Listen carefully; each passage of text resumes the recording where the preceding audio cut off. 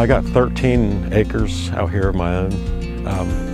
There's 38 acres total in our family plot, but this goes back to 1831 in our family.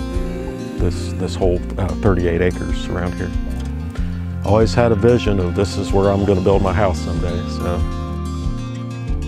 about 20 years ago, when I acquired the land, I built this driveway back here and had gravel put on it, and I built the pond. Basically, we just had a camper here, and we stayed here in the process of building our house.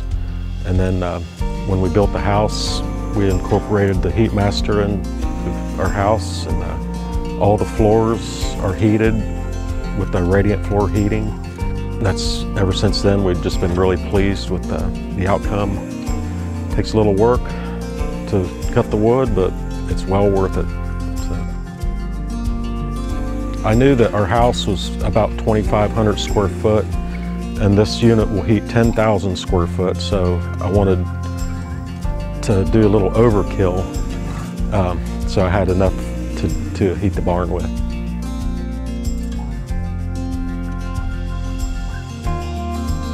There was a couple companies that I was looking at, and I wanted to go with the highest quality stainless steel that I could, and that's what this unit here has. It's all stainless steel.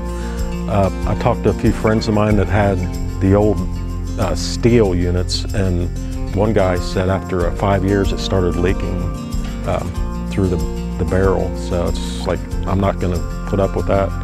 I'm just going to get something that's going to last probably the rest of my life. So that's what we got. The dealer, he lives maybe about 25 minutes from here. Really nice guy. Showed me everything, how to work it.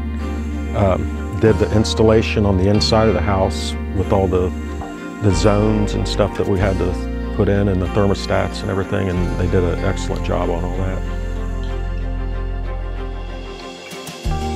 I work a lot, so when I get up in the morning, that's the first thing I do is come out and check the wood boiler, take my dog out and fill it up. I go off to work, I'm gone 10, 12 hours. I come back home. Usually, I don't even have to restart the fire. You just throw a few more logs on it and it's good for all night long.